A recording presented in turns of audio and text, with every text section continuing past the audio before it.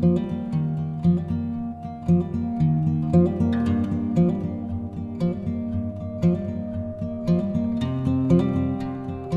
everyone, welcome to the next session of finite element analysis. In this session, I am going to start with the next topic of FEM-Weighted residue approach. There are two types of methods. One is called as non-weak form type method and the other is called as weak form type method. In non-weak form, there are 5 methods that we are going to study, and in weak form type, there is only one method which is called as RR method. I'll tell you the meaning of these terms when we go for solving of some numerical. For now, we will see some terminologies.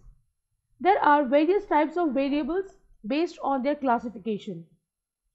The first type is called as primary variable and secondary variable. Primary variable PV, the dependent variable in the differential equation, is known as primary variable.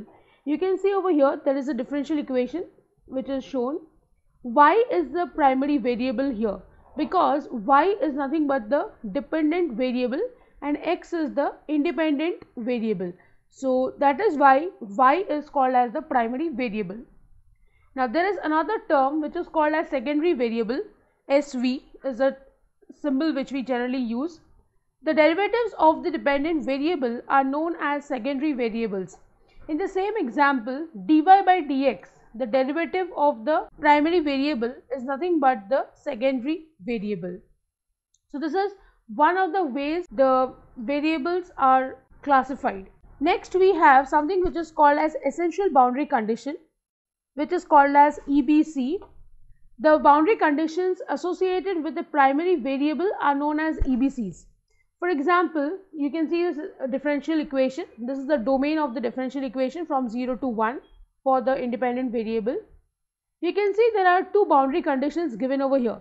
The first one is called as an EBC because it is a boundary condition which is associated with the primary variable. Now when you look at the second boundary condition, you can see that this is related with the derivative of the primary variable. So such kind of boundary conditions are called as natural boundary conditions. It is written here, the boundary conditions associated with the secondary variable are known as natural boundary conditions. So this is the example which I just showed you. Next is another boundary condition definition, and it is based on the primary and secondary variable again. The first one is called as Dirichlet boundary condition. When you have a differential equation given and the boundary conditions are of this sort, which means they are only containing the primary variables, then it is called as Dirichlet boundary condition. When you have a particular differential equation given and the boundary conditions are like these, they are only for secondary variables, so that is called as Newman boundary condition. And Newton boundary condition is another type wherein you have mixed boundary conditions. For example, these two, you have an EBC and an NBC as the boundary condition. So that is called as Newton boundary condition. Next we will talk about certain methods. There are certain rules you can say for solving of the non-weak type and the weak type of FEM problem. When it is not possible to solve a differential equation by regular mathematical methods, numerical methods are used. This is something which I have discussed before itself. For solving a differential equation by numerical method, an approximate solution is to be assumed and the error has to be minimized. So this is what we are doing in this chapter. A polynomial can be assumed as an approximate solution to the differential equation, which means I can assume a polynomial as an approximate solution for given differential equation. For choosing a polynomial, the solution will be of this sort. If you understand this, here I have taken y is equal to summation of 1 to n, which means number of iterations or parameters will be from 1 to n. Okay, this is not I, this is j. So j is from 1 to n. I have Cj, this phi of x is a function of x. J here is going to take numbers from 1 to n. Now when I say C is 1, phi is 1, so that is first term. So it can be something like this, C1 phi 1 plus C2 phi 2 plus C3 phi 3, and this will continue. Now when I talk about C1, C2, C3, you can see these are some constants which I am going to determine using certain methods. And when I talk about these phi 1, phi 2, phi 3, these are functions of x. Now when I say function of x, it can be simply x square, x cube, x raised to 4 and anything like that. Okay, so when we solve the numerical, I'll show you more in depth about this. For now, you need to understand that the degree of this assumed polynomial should be one more than the order of the given differential equation. So suppose if your differential equation has order 2, then you will assume the degree of this polynomial as 2 plus 1, 3. The polynomial assumed should satisfy all the boundary conditions given in the problem. This is something very obvious. Since solution assumed is an approximate one, now this is very important, we are assuming an approximate solution. That is why we are talking about FEM, that is finite element method or finite element analysis as the subject goes, wherein you assume the solution, you solve it, you get some answers, and then you need to compare with the exact solution because you are not going to get the precise answers over here. So when I have assumed that the solution is an approximate one, obviously I cannot say the differential equation like this is equal to 0. For example, if I say y is equal to k sin x is the solution, is an assumed solution. Now this is of trigonometric type. I am talking about more of polynomial type. Algebraic equations is what we are going to use. But suppose if I have a polynomial like this, if I substitute over here, I should not get LHS equal to RHS, which means RHS is 0, so I should not get the value of LHS as 0. I should get some number as a residual error in the system. So that is what is written here. Since solution assumed is an approximate one, hence LHS will not be equal to RHS. So the LHS will be equal to some other number, and that number here is termed as R, which is called as residue. Now when there is an error in the system, it needs to be rectified. For that, there is something which is called as weighted integral form. Now weighted integral form is written like this. This is integration in the domain which is given in the question.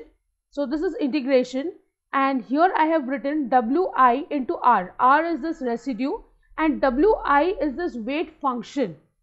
Now weight function basically means when I solve a numerical, there is some residue error in the system. To reduce it, we attach a function such that the error is reduced and you get more accurate answers. Now when I talk about ANSYS software, there what you do is to reduce the amount of error in the system, you are going to divide the system into more number of elements and node so that your solution becomes more accurate. You will have better meshing options. For example, you will not take up coarse mesh. Coarse, I have already told you, is something like this, a bigger mesh. You will go for something like these, finer meshes, so that you basically zoom into the area and you are getting more better answers. So the weight function in ANSYS, when I talk about, obviously these are the equations which are at the back end of ANSYS, and they are basically used to have better meshing options. So here I have W is a weight function and I is the number of parameters to be calculated. Now when I say parameters to be calculated, it means this is my assumed polynomial and these are the parameters C1, C2, C3. So depending on how many unknown you will have to take those many number of iterations I. There are different methods to solve a differential equation by numerical method. Each of these methods is determined by the choice of a distinct weight function. Now that is something obvious. Each weight function is going to be different for different method. So the first method is called as subdomain, wherein the weight function is assumed as 1. In Galerkin, weight function is taken as coefficient of Ci. I is the iteration number. So it could be C1 in Y, C2 in Y, whatever coefficient is there, x square, x cube, x minus 1, x minus 4, that is the coefficient for Galerkin method. There is another method which is given by Petrov-Galerkin, both of them. Here we assume any algebraic polynomial, for example x square, x cube as a weight function, and you can take more higher order terms. Then the next method is least square. In least square, the derivative of residue is taken with respect to the unknown coefficient.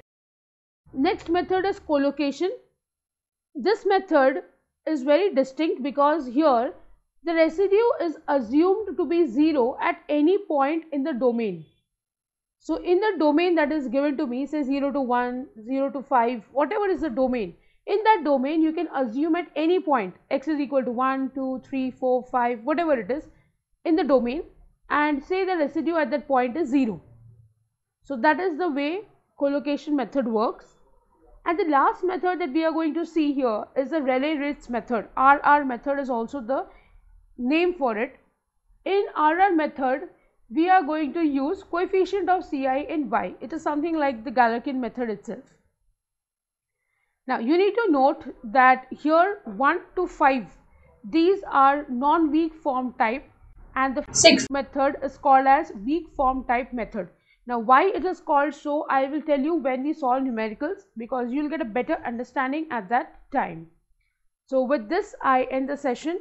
I hope you have understood the basics of FEM and why the chapter is called as weighted residue approach, because here we have a weight function, we have a residue term, and that is the approach of solving the numerical. See you in the next session with some numerical. Thank you.